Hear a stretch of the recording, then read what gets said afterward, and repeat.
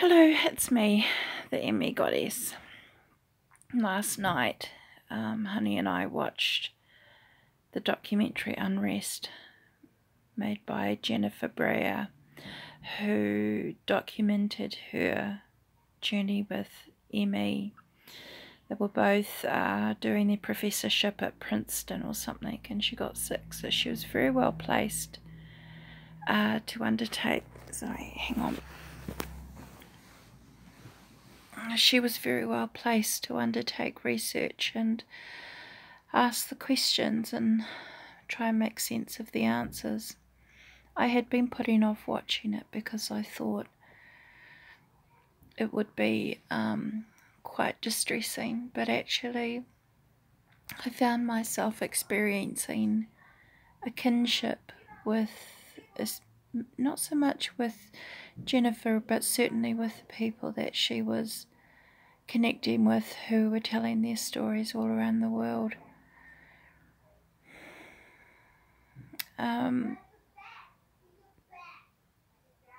They also had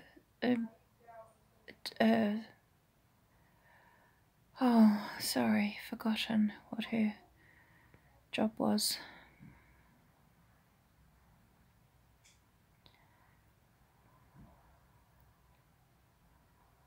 It's gone. Anyway, there was some sort of doctor on there who really looked into the immunology of what happens. And even though all the other tests that can be done turn up relatively normal, all the tests that this woman did on the immune system came back severely abnormal. And it was kind of like, yeah, I already knew that, but it was just great to have someone confirm. The other thing she said is once, you're reaching the five-year mark of being fairly sick, recovery is unlikely, remission is unlikely, and we kind of knew that too. I'm into my 3rd year of being bedbound, and we as a family know that I'm not going to be leaving my bed.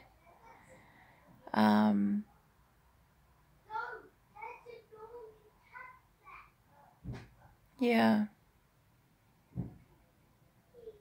Well, it's tragic news. It's also a relief to know that what we thought the situation was actually is what the situation is.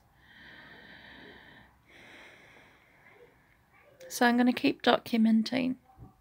The only way this disease is going to get the funding it needs for research, because it's been around for years, a lot longer, under different names. It was just called hysteria or a hysterical reaction to whatever, because it mainly affects women. The majority of the people who are sick are women. So you can tell it's a normal You can tell it's a normal household with the background noise. There's a little bit of fighting going on, but they'll work it out. They're clever kids. So, yeah, it didn't affect me as much as I thought it would, and I'm pleased about that because I was a bit of a chicken and watching it. But if anybody goes on Netflix, you can see it on Netflix now for free. The documentary is called Unrest by Jennifer Breyer, and it's just an insight into this disease. So, like I said, I'm going to keep sharing, I'm going to keep documenting, because all of us around the world are doing our own little bit on very limited resources, energetically and financially, because of our situation. And we just got to keep telling our story. We just got to keep going. Today I'm really tired. I slept all last night and then I slept until 2 o'clock this afternoon. And I just feel, I'm just really tired. Holding my camera up is about as much exercise as I'm going to be doing today. But it is getting harder and harder to get out of bed into the wheelchair to get to the toilet. The toilet's on the other side of the house. And I'm finding that Honey's having to help increasingly with just the mechanics of standing up, getting to my chair. It's an electric chair, so it takes care of all of that. Mo, mo, mo, mo, mo, mo.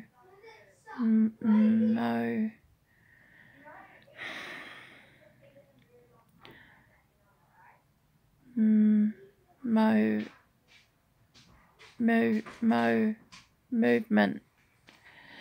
and movement, yeah, and then I need help to sort of arrange my garments appropriately, and then help to get back into my chair, and then get back through the house, and then back into bed. We don't have an ensuite. It's a funny old house, this thing. We had plans to do it up. And that was 12 years ago. Good things take time. So, I'll probably sign off now, because I think I'm about to start talking gibberish. So I'm sending peace, love and moon beams out to everybody. I hope you have a peaceful weekend. As gentle and pain-free as possible. Okay. Toodles for now.